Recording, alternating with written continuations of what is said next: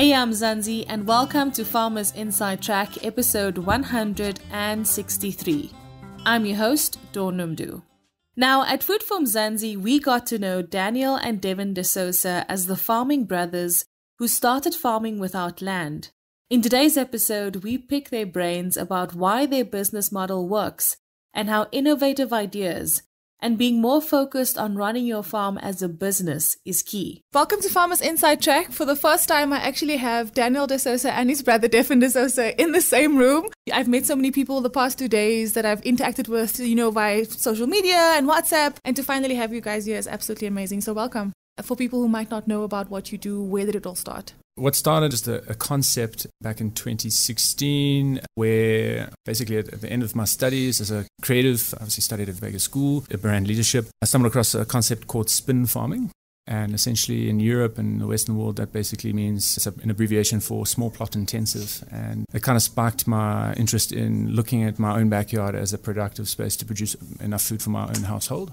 A couple of years later, it turned into a little business. It's still a concept phase where I was producing enough leafy greens in a neighbor's backyard, who was actually next door to us. At the time, he ended up leasing the land to us for fresh produce as payment at the end of every month instead of actually paying him cash. So it was an expense to him. His lawn was basically a burden. And instead of him having grass, we were essentially growing veg and supplying all the restaurants in the area with what we were doing at the time.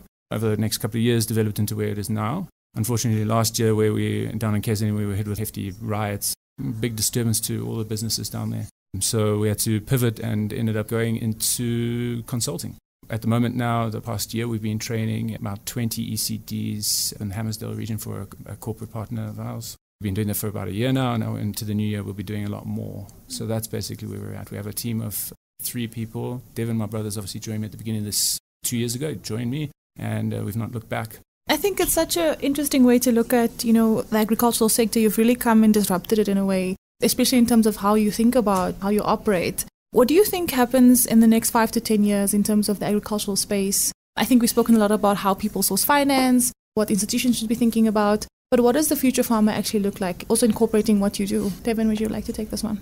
So what I've seen is that in a good way, bringing all the stakeholders together, I think the whole landscape's going to change dramatically is when they eventually realize, or hopefully by our shifting and shaping it, will help realize that we stop each of these entities, these stakeholders working in silos. They start working together collectively and offer their offerings as a bucket to the farmers. So instead of offering a grant and offering a gap and offering funding and offering equipment, etc., and even the way they approach farmers, they approach them from the aspect of, okay, cool, you're growing a small farm, we want to help you upscale. Problem is, their foundations aren't correct. They haven't got a groundwork. There isn't enough business mindset in an agricultural space. If they start teaching farmers a business side to them first, by instead of forecasting your crops, you forecasting your budget.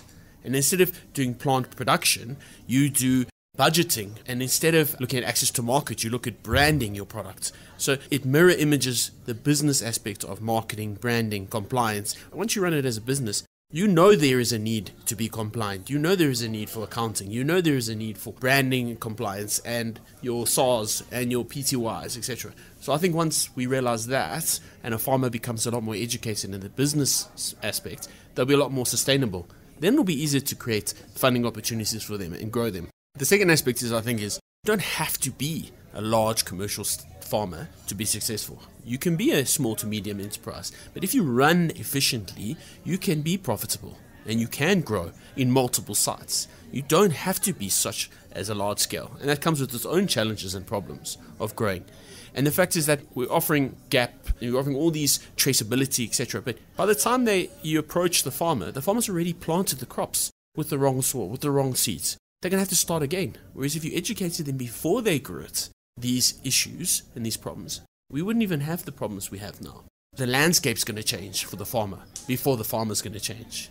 Yeah, definitely. Words that I constantly hear now in my conversations with people is precision, smart farming, not farming for now, but farming for the next 10 to 20 years. What do you think are the type of steps that farmers can practically put in place from day one? Or even just that turnover from how my grandfather probably taught me how to farm. And then now I'm listening to these conversations, I'm sitting here and thinking, okay, so how do I actually start? Well, there's 2 points. I'll hand over to Daniel for the first. The first point I would say is a majority of the small subsistence and starting farmers are either they fell into it based on their heritage or their passing down of their farms. They've got the skill necessary, but that farm was ultimately to assist them with a feeding scheme, whatever it may be at home. And it's grown and grown and grown. But the problem is they haven't looked at it as a business to start with. If they start with doing that and work out their structures, a lot of them are cooperatives. And I'm all for a cooperative purposes to share, etc. But majority of the time, it's unequal. A lot of the farmers work harder than the others, and there's disputes, and there's problems with ownership and decision making and application forms, etc. So if you get your groundwork properly and your infrastructure correct from the start, I think business-wise, you'll be successful.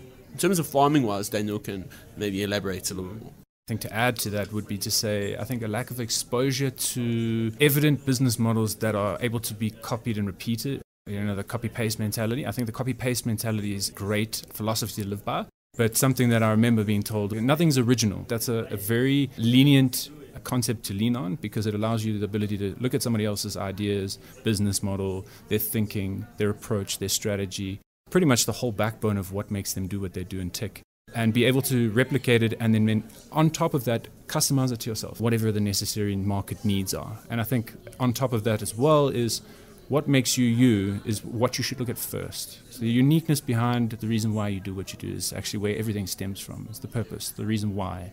I think that's definitely something that we had discussed in the panel that I was talking with, is around businesses don't just run on profit, they run on purpose. Just as a last point, where's the farm nearby going in the next 5 to 10 years?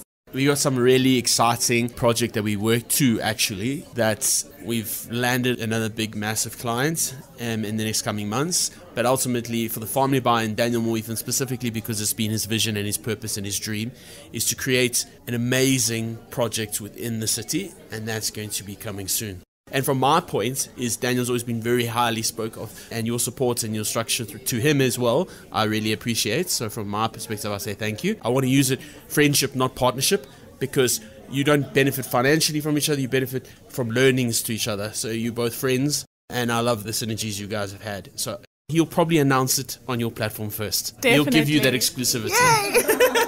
There's a lot in the pipeline. We've got big dreams. We've got a big vision. If we can make it all happen, we are doing everything we can to do that. And it seems as though the world is giving us indications that everything might align, and we'll share as we go, like we've always said. Thank you so much for joining me here once again on Farmers Inside Track. That is, of course, Daniel and Devon De Sousa, the farming brothers who started the farm nearby. You can, of course, read more about their journey on Food For Mzansi. That's www.foodformzansi.co.za. From me, Dawn Numdu, our producer Megan van der Vent, and the rest of the Food For Mzansi team, have an awesome week. Bye for now. Life in South Africa can be a lot. I mean, scroll through Twitter for a minute and tell me I'm wrong. Thank God for South Africans though, right?